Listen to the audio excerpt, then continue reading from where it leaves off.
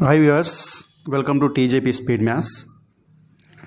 So ఈ వీడియోలో మనము యావరేజ్ ఏజెస్ సంబంధించి కొన్ని క్వశ్చన్స్ చూద్దామండి.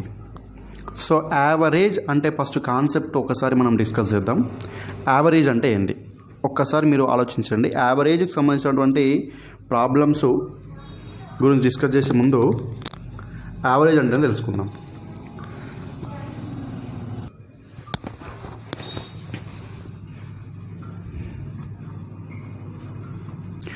Average is equal to sum of observations. Sum of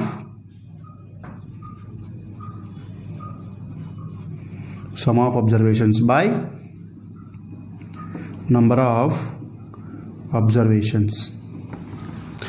Average అంటే ఏంటంటే sum of observations by number of observations. For example చూడండి, మనము ఏజెస్ సంబంధించినటువంటి యావరేజెస్ చూస్తున్నాం కాబట్టి వాటిపైన ఒక క్వశ్చన్ చూద్దాం. సో ఏ వయసు ఒక 20 సంవత్సరాలు, బి వయసు ఒక 22 సంవత్సరాలు ఉందనుకుందాం. వాళ్ళిద్దరు యావరేజ్ వయసు ఎంత అని క్వశ్చన్ అడిగినప్పుడు మనం ఏం చేస్తామంటే ఇద్దరి గురించి మాట్లాడుతున్నాం కాబట్టి ఈ ఇద్దరు ఏజెస్ని యాడ్ చేసి సమ్ అంటే ఏంది, వాటి యొక్క అడిషన్ అంటే ఆ రెండింటి మొత్తము అని అర్థం. 20 + 22 20 + 22 బై ఎంతమంది గురించి మాట్లాడుతున్నాం, ఇద్దరు గురించి మాట్లాడుతున్నాం కాబట్టి బై 2 రాసేసుకోవాలి. అప్పుడు ఎంత అవుతుంది, 20 + 22 42 బై 2 అన్నప్పుడు 2 2s are 4 2 1s are. So వాళ్ళ యావరేజ్ రేషియో ఎంత అంటే 21 ఇయర్స్. ఈ విధంగా మనం ఫైండ్ అవుట్ చేయొచ్చు. లేదా యావరేజ్ ఇచ్చేసి వాళ్ళ ఏజ్ కూడా అడగచ్చు. ఫర్ ఎగ్జాంపుల్ ఇట్లా చూడండి, for example average age of A and B. ఇదేంటి average age of A and B. For example 28 years అనుకుందాం. Average age of A and B 28 years and ఎవరిదైనా ఒక ఏజ్ బి ఏజ్ వచ్చేసి ఒక 30 ఇయర్స్ అనుకుందాం. అయితే ఏ ఏజ్ ఎంత అని ఇలాంటి క్వశ్చన్స్ అడగవచ్చు. సో యావరేజ్ ఇచ్చినప్పుడు ఎప్పుడైనా సరే ఒక వయసు అడిగి ఇంకో వయసు ఇచ్చేసి ఇంకొకరి వయసు అట్లా అడిగినప్పుడు కంపల్సరిగా వారి వయసులో మొత్తం ఎంత అవుతుంది అనే విషయాన్ని మీరు పసిగట్టాలి. ఇక్కడ వారి మొత్తం వచ్చిందనుకోండి, దాని నుంచి ఎవరిది ఇచ్చిరో దాని నుంచి ఇంకొకరిది ఈజీగా ఫైండ్ అవుట్ చేయవచ్చు. ఫర్ ఎగ్జాంపుల్ చూడండి, ఇక్కడ ఇద్దరు యావరేజ్ ఏజ్ వచ్చేసి 28 ఇయర్స్. మనకున్నటువంటి ఫార్ములా ప్రకారము యావరేజ్ ఫార్ములా ఏంది, some of observations by number of observations. Average value వాడే ఇచ్చాడు. So 28 years is equal to some, మనకు తెలియదు కాబట్టి సమ్ అట్లా రాసుకుందాం బై నంబర్ ఆఫ్ అబ్జర్వేషన్స్. ఎంతమంది గురించి మాట్లాడుతున్నాం, ఇద్దరు గురించి మాట్లాడుతున్నాం. సో ఆ ఇద్దరి ఏజెస్, సమ్ ఆఫ్ ఏజెస్, వాళ్ళ ఏజెస్ ఎంత అండి, 28 × 2 that is equal to 56 years. ఇద్దరు సమ్మేషన్ అంటే వారిద్దరి యొక్క వయసుల మొత్తం వచ్చేసి 56 సంవత్సరాలు. అయితే దాంట్లో బి అనే వారి వయసు ఇచ్చిండు. సో బి ఏజ్ ఎంత ఇచ్చిండు, 30 ఇయర్స్. మరి 30 ఇయర్స్ దీనికి మేనేజ్ చేసినాం అనుకోండి, 56 - 30 that is equal to 22 years. అది ఏ యొక్క ఏజ్ అవుతుంది. ఈ ఇద్దరి వయసులో మొత్తం 56 అయితే దాంట్లో 30 ఏళ్ళు బి అనేవాడు ఉన్నాడు. సో దీని నుంచి మనం 30 సంవత్సరాలు తీసేసినట్లయితే మనకు మిగిలిన వాని వయసు వస్తుంది. ఈ విధంగా యావరేజ్ సంబంధించినటువంటి కాన్సెప్ట్లు మీరు అర్థం చేసుకోవచ్చు. దీని నుంచి కొన్ని లాజికల్ క్వశ్చన్స్ ఉన్నాయి. ఆ క్వశ్చన్స్ని ఏ విధంగా సాల్వ్ చేయాలో మనం చూద్దాం. చూడండి, క్వశ్చన్ నెంబర్ 1. కంప్యూటర్ గారు క్వశ్చన్ ప్లీజ్. సో కంప్యూటర్ గారు ఇచ్చిన క్వశ్చన్ ప్రకారము the average age of A class of 22 students is 21 years. The average is increased by 1 when the teachers age also included. Then what is the age of the teacher? So question చూడండి, ఒక క్లాస్లో ఉన్నటువంటి 22 మంది students average వచ్చేసి మనకు 21 years. So teacher age కనుక add చేస్తే ఆ యావరేజ్ అనేది 1 ఇంక్రీజ్ అయింది. అంటే 21 కాస్త 22 ఇయర్స్ అవుతుందని అర్థం. So what is the age of the teacher? ఇది క్వశ్చన్ అండి. సో చార్ట్తో చూడండి, దీని నుంచి మనం ఏ విధంగా ఫైండ్ అవుట్ చేయవచ్చు. యావరేజ్ ఫార్ములా ఏంటండి, యావరేజ్ ఫార్ములా వచ్చేసి some of observations by number of observations. మీరు ఆలోచించాలి. ఇప్పుడు 22 మంది స్టూడెంట్స్ యొక్క యావరేజ్ వచ్చేసి 21 ఇయర్స్గా ఇచ్చాడు. సో యావరేజ్ 21 ఇచ్చాడు. మనకు అప్పుడు సమ్ ఎంత అవుతుంది, so some of their ages 22 members యొక్క ఏజ్ ఎంత అవుతుంది అంటే యావరేజ్ 21 ఇచ్చాడు. ఇక్కడ రాసుకోండి, మీకు రాసుకుంటే అర్థమవుతుంది. సో సమ్ మనకి తెలియదు కాబట్టి అంతే రాసుకుందాం. 21 వచ్చేసి number of students 22 and average ఇక్కడ మనకి యావరేజ్ ఎంత ఇచ్చాడండి 21 ఇచ్చాడు. సో సమ్ కావాలంటే ఈ రెండింటిని మల్టిప్లై చేయాలి కదా. సో సింపుల్, దాని నుంచి అందుకే ఇక్కడ రాసుకుంటున్నాను. సమ్ అనేది 22 ఇంటూ 21 అవుతుంది. అప్పుడు ఆన్సర్ ఎంత వస్తుంది? 22 1s are 22, 2 carry 44 and 46, so 462. So ఇది 22 members total some of students age. So in years ఉందండి. ఇప్పుడు క్వశ్చన్ చూడండి, ఎప్పుడు 1 ఇంక్రీజ్ అయిందంట. ఎప్పుడు ఒక టీచర్ దాంట్లో ఆ పిల్లలతో యాడ్ అయినప్పుడు ఆ యావరేజ్ అనేది 1 ఇంక్రీజ్ అయింది. సో ఇప్పుడు మళ్ళీ రాయండి న్యూ యావరేజ్. న్యూ యావరేజ్ ఏమైంది? సమ్ ఆఫ్ అబ్జర్వేషన్స్, సమ్ అంటే 22 స్టూడెంట్స్ మెంబర్ సమ్మేషన్ ఎంత వచ్చింది? 462 వచ్చేసింది. ప్లస్ టీచర్ కూడా యాడ్ అయ్యాడు. టీచర్ ఏజ్ ఎక్స్ అనుకుందాం. సో టీచర్ కూడా యాడ్ అయింది కాబట్టి బై ఎక్స్. సో 22 మెంబర్స్ ఉన్న స్టూడెంట్స్లో ఒక టీచర్ యాడ్ అయితే టోటల్ ఎంత అవుతారు? 23 మెంబర్స్ అవుతారు. మరి యావరేజ్ ఎంత చేంజ్ అవుతారు? న్యూ యావరేజ్ 1 ఇంక్రీజ్ అయింది. ఉన్నటువంటి యావరేజ్కి ఒకటి ఇంక్రీజ్ అవుతుంది. ఎంత అవుతుంది? 22 అవుతుంది. సో ఇది 22, that is equal 462 plus X by 23. దీని నుంచి మనం ఆలోచించాలి ఇప్పుడు. So 23 into 22, 23 into 22 is equal to 462 plus X. అప్పుడేమవుతుంది? ఇదంతా అవుతుంది 22 2s, so 22 3s 66, 6 carry 44 plus 50, 506 is equal to 462 plus X. దాని నుంచి ఎక్స్ని ఫైండ్ అవుట్ చేయండి, 462 పంపించండి. దాని ఎక్స్ ఈజ్ ఈక్వల్ ఏమవుతుందంటే 506 minus 462, so 44 years. So teacher యొక్క age 44 years. Option D is the correct answer. So ఈ విధంగా బేసిక్ కాన్సెప్ట్ ప్రకారం మనం ఈ విధంగా ఫైండ్ అవుట్ చేయొచ్చు. దీన్ని ఇంకా సింపుల్ థింగ్లో ఎట్లా చేయొచ్చు అంటే సింపుల్ ఏం లేదు. ఫస్ట్ ఉన్నటువంటి సమ్ ఎంత? ఫస్ట్ ఉన్నటువంటి ఎప్పుడైనా సరే యావరేజ్ ఎప్పుడు ఇంక్రీజ్ అయింది? 1 ఇంక్రీజ్ అయింది టీచర్ యాడ్ అయిన తర్వాత. ఫస్ట్ ఉన్నటువంటి మెంబర్స్ 22, సింపుల్ ఒక యావరేజ్ 23 అవుతుంది. 23 అయిన తర్వాత ఒకటి యావరేజ్ ఎంత చేంజ్ అయింది? 21 యావరేజ్ 22 అయింది కాబట్టి into 22 minus first 22 members average 21 years. So simple single స్టెప్లో మీరు ఆన్సర్ చేయవచ్చు, మీకు లాజిక్ కనుక అర్థమైతే. ఎప్పుడు టీచర్ యాడ్ అయితే 22 మెంబర్స్ కాబట్టి 23 అవుతారు. యాడ్ అయిన తర్వాత యావరేజ్ ఎంత ఇంక్రీజ్ అయింది? 1 ఇంక్రీజ్ అయింది కాబట్టి 21 కాస్త 22 అవుతుంది. మైనస్ 22 స్టూడెంట్స్ యావరేజ్ 21, 22 ఇంటూ 21 చేసినాం అనుకోండి 506 మైనస్ 462 డైరెక్ట్గా 44 ఇయర్స్. ఈ విధంగా కూడా మీరు ఆన్సర్ ఫైండ్ అవుట్ చేయొచ్చు. ఫస్ట్ మీరు లాజిక్ అర్థం చేసుకోండి. యావరేజ్లో ఉన్నటువంటి లాజిక్ అర్థం చేసుకున్న తర్వాత ఆన్సర్లు మీరు సులువుగా ఫైండ్ అవుట్ చేయవచ్చు. ఇది ఫస్ట్ క్వశ్చన్. కంప్యూటర్ గారు second question please. The sum of 5 children born at the intervals of 3 years each is 50 years. Find out the age of youngest child. So 5 children's వారి యొక్క మొత్తం ఏజ్ సంవత్సరం అంటే వయసులో మొత్తం ఇచ్చాడు. సో ప్రతి చైల్డ్కి ఉన్నటువంటి డిఫరెన్స్, వాళ్ళ ఏజ్లో డిఫరెన్స్ 3 years అంట. సో అయితే చిన్నవాని వయసు ఎంత? ఇది క్వశ్చన్ అండి. సో మీరు జాగ్రత్తగా ఆలోచిస్తే చాలా ఈజీగా చేయొచ్చు. చూడండి. సో ఫస్ట్ అందరికంటే చిన్నవాడి ఏజ్ ఎక్స్ అనుకుందాం. అందరికంటే చిన్నవాడి ఏజ్ ఎక్స్ అనుకుంటే ప్రతి వానికి మధ్యలో ఏజ్ గ్యాప్ అనేది 3 yearsగా ఉంది కాబట్టి నెక్స్ట్ వన్ది ఎక్స్ ప్లస్ 3 అవుతుంది. నెక్స్ట్ ఇదానికి ఏజ్ గ్యాప్ 3 years అంటే మళ్ళీ 3 + 3 6 years అవుతుంది. నెక్స్ట్ ఎక్స్ ప్లస్ 9 అవుతుంది ప్లస్ ఎక్స్ ప్లస్ 12 అవుతుంది. సో 1 2 3 4 5 చిల్డ్రన్ వచ్చింది మనకు. ఈ సమ్మేషన్ అంటున్నాడు కాబట్టి అన్నిటిని యాడ్ చేస్తే ఎంత అవుతుంది? ఈ సమ్మేషన్ అన్నిటిని యాడ్ చేస్తే మనకు వారి సమ్మేషన్ 50 ఇచ్చాడు. సో 50 అవుతుందని అని ఇచ్చాడు. సో ఇప్పుడు మనం ఎక్స్ ఫైండ్ అవుట్ చేస్తే వచ్చేది answer simple.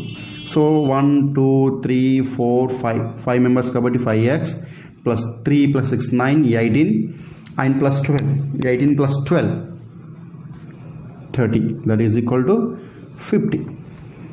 5x is equal to plus 13 అటు పంపించామనుకోండి మైనస్ 30 అవుతుంది అంటే 20. 5x వాల్యూ 20 అయితే X value 5 1s 5 4s, so 4 years. So the youngest age is option C 4 years. ఇది ఈ విధంగా మనం ఆన్సర్ ఫైండ్ అవుట్ చేయవచ్చు. కంప్యూటర్ గారు next question please. A is 2 years older than B, who is twice as old as C. The total age of A, B and C is 27 years. How old is B? So చూడండి ఇక్కడ ఏబిసికి ఉన్నటువంటి relation మనకి ఇచ్చాడు. ఏ is 2 years older than B, అంటే ఏ అనేవాడు B కంటే 2 సంవత్సరాలు పెద్దవాడు అండ్ బి అనేవాడు సికి 2 రెట్లు. So the total age is 27 years. Then how old is B? So simple ఆలోచించండి. ఏబిసి ముగ్గురు గురించి మాట్లాడి ఇక్కడ ఏబిసి ఆలోచించండి.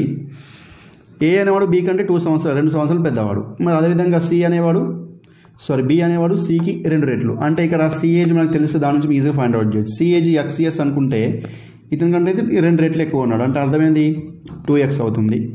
సో ఈ బి అనేవాడు ఇతని కంటే 2 సంవత్సరాలు, ఏ అనేవాడు బి కంటే 2 సంవత్సరాలు పెద్దవాడు, లేదు అంటే బి అనేవాడు ఏ కంటే 2 సంవత్సరాలు చిన్నవాడు. కాబట్టి ఇక్కడ ఏం పెట్టుకోవచ్చు, ఇతని ఏజ్ 2x + 2 అవుతుంది. సో ఇది వాళ్ళ యొక్క ఏజ్. వాళ్ళ యొక్క సమ్మేషన్ ఇచ్చేసాడు, ప్లస్ ఎంత ఇచ్చాడు, 27 years అని ఇచ్చాడు. 2x + 2x 4x + x 5x అవుతుంది.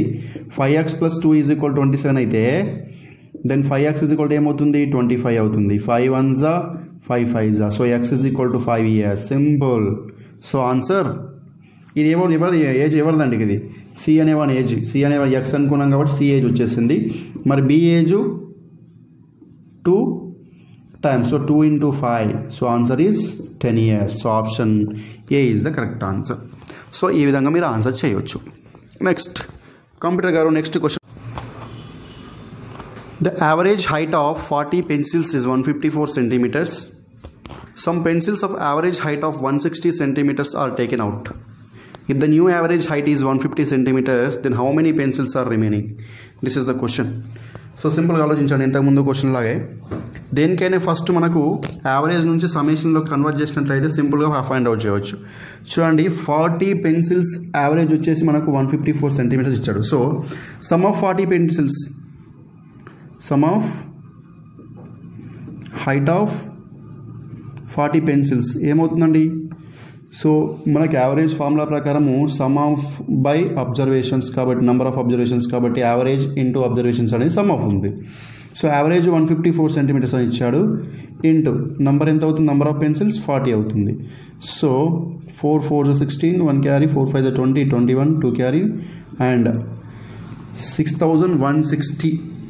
ఓకే, ఇది మనకు ఉన్నటువంటి some of 40 height of 40 pencils. ఇప్పుడు చూడండి కొన్ని పెన్సిల్స్ యావరేజ్ 160 centimeters ఉన్నటువంటి కొన్ని పెన్సిల్స్ బయటకు తీసేసిండు. సో వాటిని ఏమనుకుందాం, ఎక్స్ పెన్సిల్స్ అనుకుందాం. So some of X pencils which are taken out. X pencils average ఎంత ఇచ్చిండు, 160. సో వాటి సమ్మేషన్ ఎంత అవుతుంది, 160 ఇంటూ ఎక్స్ పెన్సిల్స్ అవుతుంది. సో మిగిలిన పెన్సిల్స్ ఎంత అవుతాయి, సో రిమైనింగ్ పెన్సిల్స్ 40 ఉంటే దాని నుంచి ఎక్స్ బయట తీసినాం కాబట్టి 40 - x అవుతుంది. సో యావరేజ్ ఎంత అయిందంట, 150 centimeters కాబట్టి వాటి రిమైనింగ్ సమ్ రాసిన నేను. సో 150 అవుతుంది. సో ఇప్పుడు చూడండి ఈ X pencils average plus remaining pencils average అనేది దీనికి ఈక్వల్ కావాలి. ఎందుకంటే టోటల్ పెన్సిల్స్ యావరేజ్ మనకి ఇక్కడ 6160 వచ్చింది కాబట్టి రెండింటిని యాడ్ చేసి దీనికి ఈక్వల్ చేసుకుంటే అయిపోతుంది మనకి. సో 15 4s 60 కాబట్టి 6000 - 150x ప్లస్ ఇది యాడ్ చేస్తున్నాను 160x = 6160. 160 - 150 10x. 6000 అటు పంపించేస్తే ఎంత మిగులుతుంది, 6160 - 6000. దాని నుంచి 160 ఈజ్ ద రిమైనింగ్. సో చూడండి ఇక్కడ 10x = 160 అయితే x ఎంత అవుతుందండి, 10 క్యాన్సల్ అయితే 16. సో ఎక్స్ అనే number of pencils which are taken out 16. So remaining అన్నాడు కాబట్టి 40 - 6 చేసేస్తే వచ్చేస్తుంది. 40 - 6 ఆన్సర్ ఎంత అండి, 34. So remaining pencils 34. ఈ విధంగా మనం 6 కాదు 16. 40 - 16 ఎంత వస్తుంది, 24.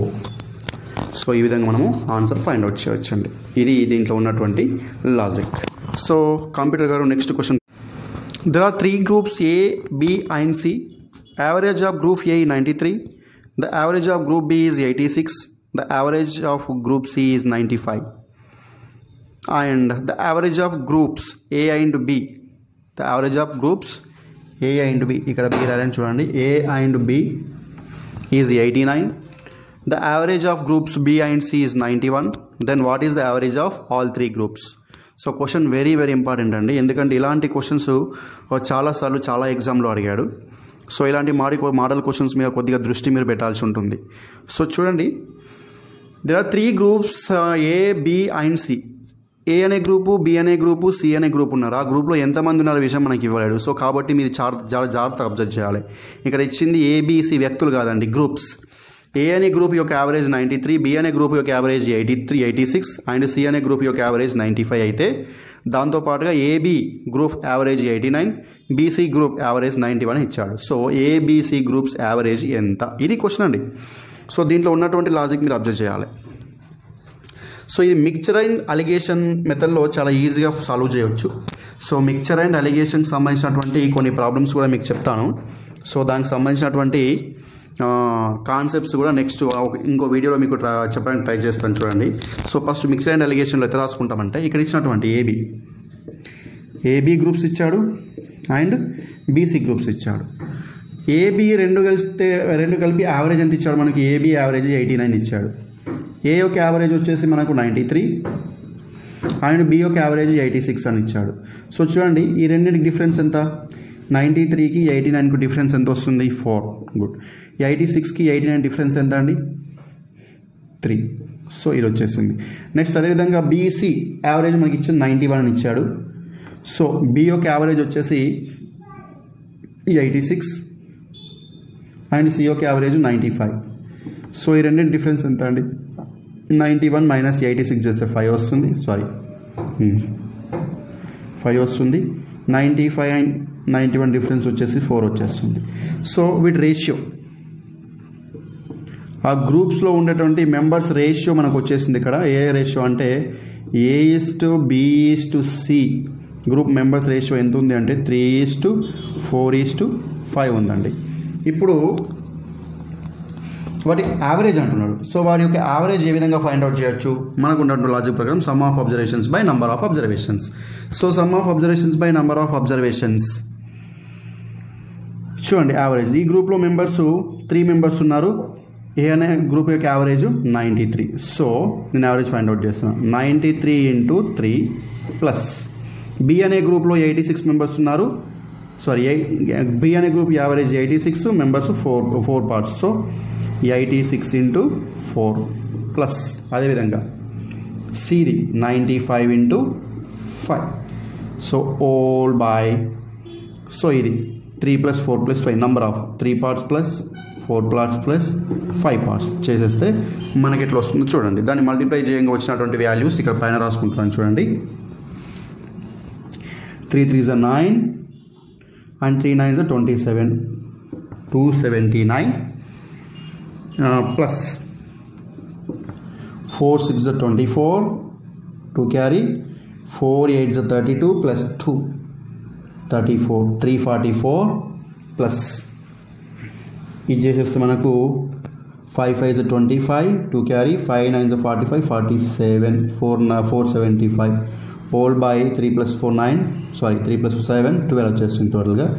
దట్ ఈక్వల్ టు టోటల్గా యాడ్ చేస్తే 5 9 9 18 1 క్యారీ అండ్ 8 12 19 9 అండ్ 0 10 1098/12.